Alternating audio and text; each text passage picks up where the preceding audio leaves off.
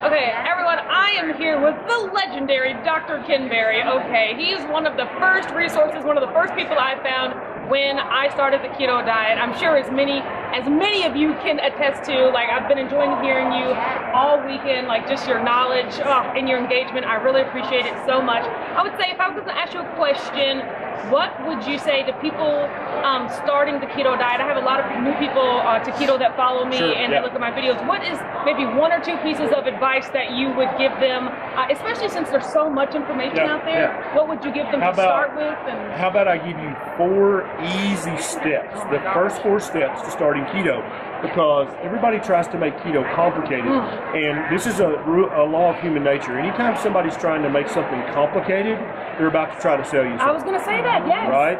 So step 1, get rid of all sugar out of your diet, and that includes organic agave nectar, that includes locally sourced non-GMO honey. They're all sugar. Get all that out of your diet. Your body doesn't need any of that. Step 2, get rid of all grains.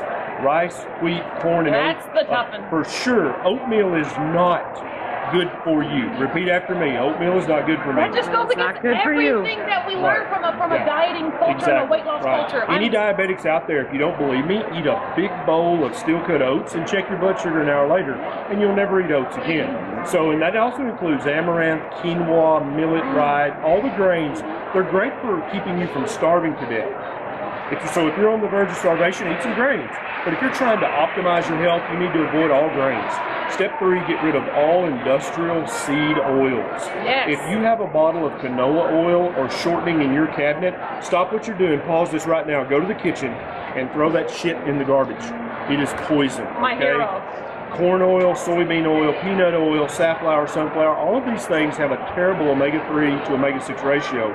They will cause inflammation in some part of your body, and that will manifest as disease. Stop eating all the industrial seed oils. Use real fats like bacon grease, like beef tallow, like avocado oil, olive oil. These are real oils, okay? And then step 4, eat more fat. Eat more good, healthy fat. Eat your ribeye, eat your bacon, eat your egg yolks. If you want to throw away the whites, I'm okay with that, but eat the yolk. Okay? Eat your butter, cook everything in bacon grease. This is how you start to reverse your health. Everything that your great-great-great-great-grandmother did was right. This diet that we're told to eat now, lots of whole grains and low saturated fat, it's a fad diet, okay? And it's killing us. It's a fad diet based on no research whatsoever. So if your doctor says eat whole grains, say, show me the research, and your doctor will go, what? Because there is no research showing that that's healthy. The guidelines that the federal government put out for you to eat by are based on no research. You're being experimented on without your permission, okay?